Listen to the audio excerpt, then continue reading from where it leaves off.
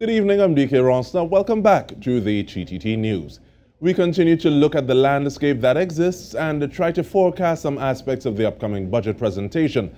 This evening, we dive deep into agriculture with former MP and the former Minister of Agriculture, Rostant.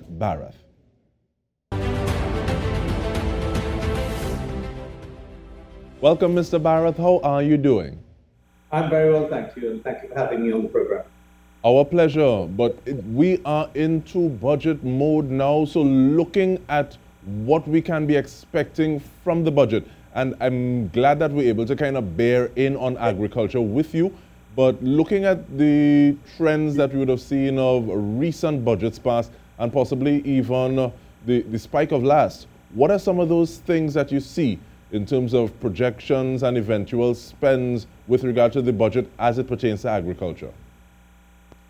Well, I think if you look at over the last 10 years, you will see that when the People's Partnership came into office, we actually ramped up the budgetary allocations for agriculture. I think in the first year, 2010-11, the budget would have been in the region of about $1.9 billion.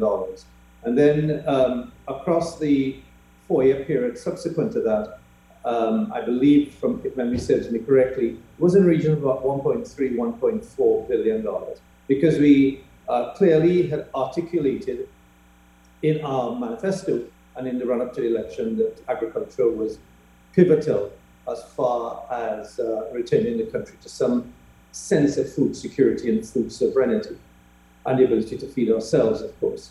I noticed, obviously, like most people, with a great sense of alacrity and concern, that from 2016 onwards, you saw a gradual decrease in the allocations for agriculture. I think at one point in time in 2017, 2018, that figure actually went down to about $500 million. So it would have been about a third of what traditionally had been allocated in the previous 5 years. It was bumped up a little bit subsequently to around about between $700 and $800 million. And then, of course, last year, an additional fillip of $500 million was promised to the sector. Based on that track record, I don't see much more being allocated to the sector than has been in the last 5 years. And unfortunately, what that does, it sends an incorrect and inappropriate message to farmers of the country and to citizens generally that we are going to continue to be dependent on food imports, which, as you may know, accounts for about 80 to 85% of what we consume in Trinidad. Now, what COVID-19 shone direct light on and focused on was three things. Predominantly, none of which were rocket science that we didn't know before, but three things predominantly. The first was, of course, our overdependence on the energy sector. The second was overdependence on imported food and the need to diversify more into agriculture. And third was the inequities in our society with regard to things like healthcare, affordable homes, women and children who suffer from domestic violence, and so on. But I'm very concerned that we seem not to have addressed many of those situations, nor implemented several of the recommendations that were made by the Roadmap Committee, particularly as we're talking about agriculture. And there were several of those, because the problems that have existed in agriculture for the last 50 years are the same ones that are present today. Of course, it's even more important today because of what's happened with supply chain management and the ability to get food into Trinidad and Tobago, the possibility of escalating prices now that we see with regard to freight and other raw materials. And so there were a number of measures that we talked about in the Roadmap Committee that have existed for the last 50 years, as I said. And even before you get into some of those things, Mr. Barrett, I'm grateful you're able to speak to the Roadmap Committee, and most likely we'll dive into that in a little bit. But with regard to COVID shining a light on certain things, do you think that the trend is still one that is possibly disappointing, for want of a better word, with regard to the signal being sent to the agriculture sector, especially since this light has been shone and people are speaking about it more in a manner that goes towards getting something done. Because sometimes people can speak about something and say, okay, well, we should. And, you know, it would make sense if, as opposed to saying, okay, well, what are those incremental steps? So even before we get too far down the line of policy, how does the pandemic impact local agriculture? Well, clearly, raw material inputs are significant in the agricultural sector. Of course, all our seedlings are imported generally. All of our fertilizer is imported. And so therefore, we are essentially competing with a country, for example, and the other aspect of our agriculture that puts us at a disadvantage is that our agriculture in Trinidad and Tobago is predominantly very labor intensive. So let me give you a good example here. I visited Costa Rica back in 2011 as a guest of the Costa Rican Minister of Agriculture. And I was very surprised, because I obviously was new to agriculture myself. I was very surprised that, let's say, an acre of land that we would grow 10,000 pounds of tomatoes on in a particular season, the Costa Ricans on that same parcel of land were growing 60,000 pounds of tomatoes. And it actually was the same for all of the other fruits and vegetables that were growing. And the reason they were able to do that was with the use of technology. Okay? They were able to use technology to understand the physiology of the plant and to actually fertilize the plant with the exact fertilizer that the plant needed at every stage of its development, rather than just spraying a general fertilizer if and when you have time. Even watering of the plant was done at specific time intervals based on the physiology of the plant. And a tomato plant might require a different amount of watering at a different time than another product, a cucumber, for example. And what we have not done in Trinidad well is we've not addressed the issue of technology that would then in turn increase the yields, and then also in turn encourage young people to want to get involved in a sector that's not backbreaking and it's not 7 days a week sun or rain, but it actually is a genuine profession where they can earn a decent living and have a good quality of life. So I think those are some of the signals that were actually flagged in the roadmap committee that needs to have been put in place. At least the basis and the foundation needed to have been put in place. You see, the biggest problem we have in this country is that we don't engage enough with the stakeholders who are the people who are affected by what we're doing in government. I do not believe that the farmers of this country has had any level of engagement with the government over the last 6 years, or any meaningful engagement. The government may have made certain statements, but they've not really meaningfully engaged. And just to give you an example of what I'm talking about, in 2010, when I became Minister of Agriculture, I actually engaged 86 farmers groups from across the country for a 2-day session at a hotel in South, where I sat down with them. And the reason I engaged them from across the country was simply soil types are different, challenges are different depending on where you are, and where you live and where you plant. And we engaged these 86 farming groups. We had over 150 people representing these groups for a 2-day session, talking about the problems that they had, talking about the challenges, and talking about the solutions of what they thought, the people who were living it on a daily basis. What were the fixes that they had to find to be able to keep the agriculture sector going?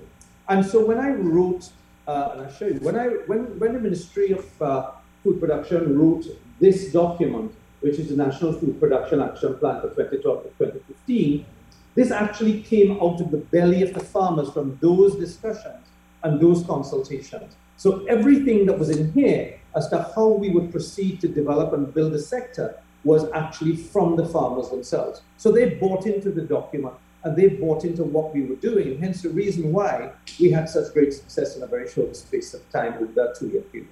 And in terms of buying in, one of the things I want to ask on the other side of the break is, how has the perception of agriculture changed to you among people who are not necessarily traditionally from that farming background. But we dive into that when we return. This is In Depth with me, Dike Rostant. We are speaking with Rostant Bharat. Stay tuned.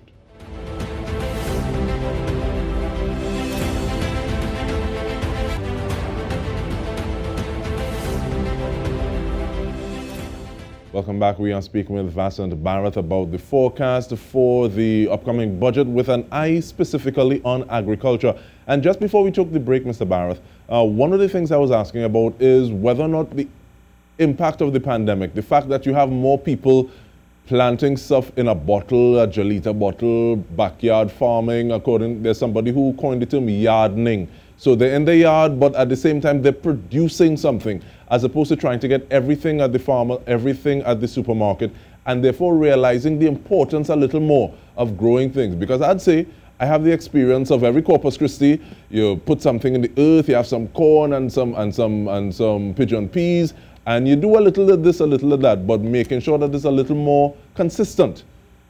What are some of those opportunities that you see at this point in time, be it because of the disruption of the pandemic or just the fact we are in a different time? Well, we're certainly in a different time in terms of affordability, and a lot of people, as you know, have lost their jobs. A lot of people are working reduced hours. There's less income coming into the home. And so wherever people can find a way to save money and eat healthily, they ought to be doing that. But again, there needs to be far greater communication with the population in terms of the things that they can do on their own. A lot of people are just ignorant of what is required. I mean, I use the word ignorant not in the Trinidadian term, but in the real English term. They just don't know what to do. We had started a program in 2011 whereby in the urban areas we started giving out grow boxes, because many people live in these high-rise apartments and they don't have access to land. But with grow boxes, you can actually grow tomatoes, you can grow cucumbers, you can grow quite a few fruits and vegetables, and seasonings and so on. And we started giving those out free to people to try to encourage them, together with the seedlings and so on. I noticed that program has stopped as well. But it's a continuous stream of education and communication that needs to be fed to people until it becomes culturally accepted and acceptable to them, and it becomes part and parcel of their day-to-day living. But in addition to that, we also need to start to talk about why it's important for farmers to grow more food in Trinidad and Tobago, and why it's important for citizens to support local farmers. Because at the end of the day, we are competing at this point in time with tomatoes coming in from Costa Rica, or apples coming in from the United States, or grapes coming in from other parts of the world. Those are competing against our products. Freight and duties are being paid on those products and landing in Trinidad cheaper than we are producing it. Now that has to do with the economies of scale and our inability to use technology appropriately and our lack of access to export markets and so on. Now, what we need to do with agriculture in Trinidad and Tobago is to encourage it in the same way that we encourage Point Lisas as a sector that was important to the country, and we needed to develop it. And whatever incentives we needed to put towards it, whatever focus, whatever human resources we require, we would be there to support it in the interim, and to bring more and more people into the process of growing their own food and buying more locally produced foods. And I don't think that we have had that emphasis for the longest while in the sector. And every country in the world today, Dike, is now looking at food security, because they clearly understand what took place during the pandemic, and no country wants to be in a position where they're unable to feed their people. So countries that are producing food are looking to make sure that their people are fed first before they export that produce. And, as I say, more and more people are looking at homegrown rather, and of course, there's a vital issue, of course, the critical issue, of course, of saving foreign exchange as well. So these are really serious issues that I hope the government is putting its mind to attending to in the budget of next week. And I'd be very disappointed indeed if, you see, it's not just a question of the monies that are being allocated. You could allocate $2 billion to agriculture, but if 1.5 billion is spent in administrative costs on salaries and traveling and so on. So very little of it gets into the fields and into the farmers' hands. And that's where we're going to have the problem. It's also holding the farmer's hand for a period of time, showing them what is possible. I just showed you the Agriculture Now plan, right? But I want to also show you another document that we have produced, and it's called Investment Opportunities in Agriculture. And here it is. And what we did was for maybe about 8 or 10 agricultural items, we identified what the local market was. So let me give you an example very quickly. Let's say the investment profile is on tomatoes. We did an industry overview of what the industry in Trinidad and Tobago for tomatoes was. We did an overview of how much was being produced. We did an overview of how much is exported currently, where the markets were exporting to, where the potential markets were exporting to, and told them, and in the booklet, it talks about the fact that there is a potential that could be facilitated in the US, Canada, Panama, Costa Rica, and Caribbean. So, and we did this for tomatoes, we did it for cucumber, we did it for dashi, for peppers, and everything. So here you had not just telling the farmer to grow more through this and showing him how to do it, here you had along the chain giving the farmer an idea of what he can do if he grew more and what the potential of the market was. And I think that is what needs to be done more. It needs to be handled like a business process from beginning to end. There is going to be some hand-holding initially, but I think eventually people will be able to branch out on their own, and it becomes second nature to the farmers of the country. And more people, of course, will want to get involved once they see success is happening in Trinidad. And in terms of that hand-holding, you've mentioned a lot of things that I want to kind of group them together to ask the next question. Dealing with economies of scale or against them, engaging with stakeholders, having that handheld as we move or transition from one methodology to another, and looking at the current status of agriculture and implications for agriculture policy and strategy. You also spoke about that level of communication that is necessary.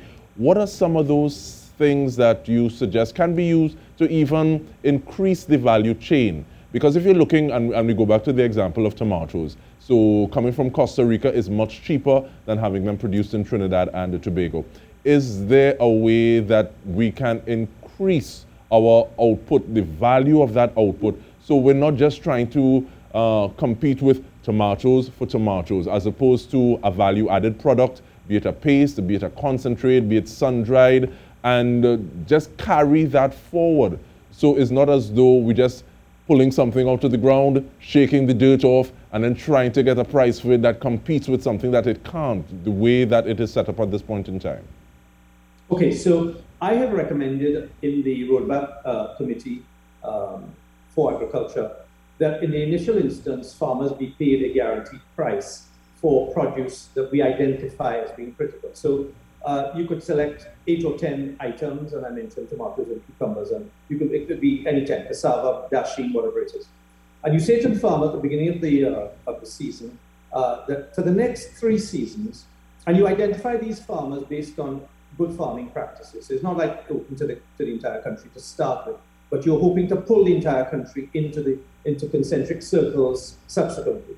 But you identify maybe 8 or 10 or a dozen farmers, and you say, listen, I'm going to give you a guaranteed price for dashi, for pumpkin, for this, for that, or the other, right? The price is $5 a pound. You produce as much as you want, and I will pay you $5 a pound. You produce as much tomatoes as you want, I'll pay you $8 a pound. So the farmer, before the season begins, knows that his cost of production is $3, but he's getting a guaranteed price of $8. Now, what does that do? What that does is that in the event, what happens currently is if tomato prices go up to $18, everybody jumps into the market, grows tomatoes. By the time the crop is ready to be picked, the price of tomatoes goes down to $5. So the farmer loses money. So you have what's called peaks and troughs in the agricultural sector. One day tomatoes is up there, the consumer suffers, and the farmer gains, and the next day it drops like this, the consumer benefits, and the farmer loses out. So you have an agency which, would, in my opinion, would have been a reformed NAMDEFCO, because NAMDEFCO is essentially... And in terms of that reformation process and all of these things, I'm very happy, and I'll plug it now, that we will be continuing this discussion on the day of the budget itself. Because 20 minutes, yes, we're ambitious with it. And we want to thank you for the time, both now and on October 4, when we continue this discussion with you, Mr. Vasan Barrett. And on behalf of the entire TTT News team, thank you for tuning in to In Depth with me, Dike Rostant.